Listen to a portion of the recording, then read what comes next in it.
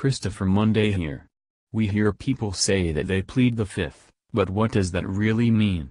Let's take a look. The Fifth Amendment reads, "No person shall be held to answer for a capital, or otherwise infamous crime, unless on a presentment or indictment of a grand jury, except in cases arising in the land or naval forces, or in the militia, when in actual service in time of war or public danger, nor shall any person be subject for the same offense to be twice put in jeopardy of life or limb, nor shall be compelled in any criminal case to be a witness against himself, nor be deprived of life, liberty, or property, without due process of law, nor shall private property be taken for public use, without just compensation."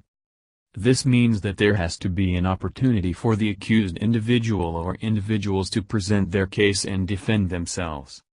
If found innocent but it is later discovered that the person or persons who were initially on trial are found guilty, there cannot be a retrial of the same case.